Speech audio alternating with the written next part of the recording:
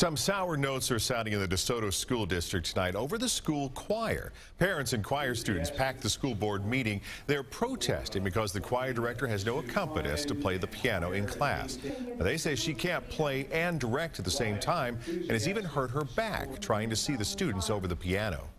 Our music teacher teaches 2 of the 3 biggest classes that happen at our high school, and asking her to do that and play the piano at the same time is akin to running a meeting and also being asked to keep notes on that meeting.